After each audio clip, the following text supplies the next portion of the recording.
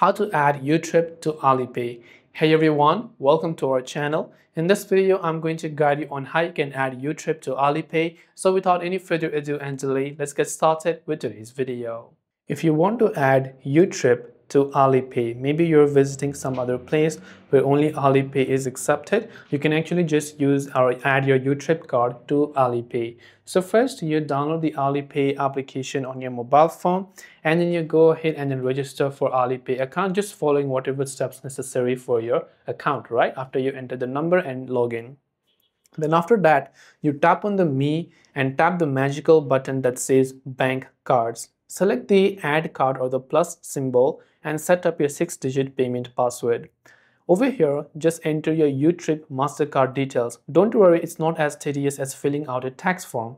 For payments, simply tap on Pay or Collect or the scan icon below the search bar and scan the merchant's QR code.